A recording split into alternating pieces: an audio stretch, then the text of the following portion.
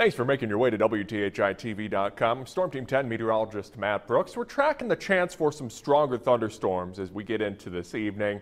Without further ado, let's fire up Futurecast here. 1 o'clock this afternoon, fairly quiet. We might have a pop-up thunderstorm during the late afternoon and early evening. That'll keep us on our toes, but this isn't the widespread severe weather threat we're keeping an eye on. It's going to be from a cold front coming in from the north that could produce some damaging wind gusts. Most models have this off to our east, going into southern Indiana and eastern Indiana at this point, but we could have some developing storms on the backside of that could produce some damaging wind gusts and severe weather as we get into late tonight and early tomorrow morning. But then things should start to wash out as we start off our Thursday. By the afternoon, a few pop-up thunder showers, but the severe weather threat is pretty low and will start to clear out headed into Friday. Mostly sunny day.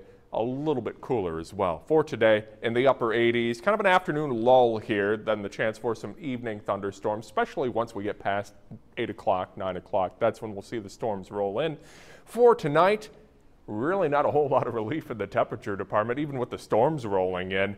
Around 78 for a low.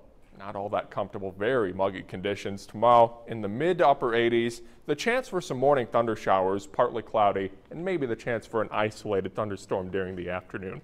And in your Storm Team 10 7-day forecast, around 86 for the high on Friday, mostly sunny, a little bit warmer on Saturday. Plenty of sunshine though, high around 90 degrees. 91 on Sunday, the chance for some more thunder showers moving through.